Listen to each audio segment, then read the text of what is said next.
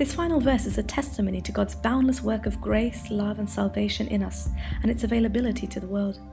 We can experience not only redemption from our sins, but victory over them, and the power of the Holy Spirit over temptation, along with the freedom that only comes from Him. Hallelujah! Therefore, if anyone is in Christ, he is a new creation. The old has passed away. Behold, the new has come. Write down on a piece of paper or draw key moments related to your story of boundless salvation as a prayer of thanksgiving to God.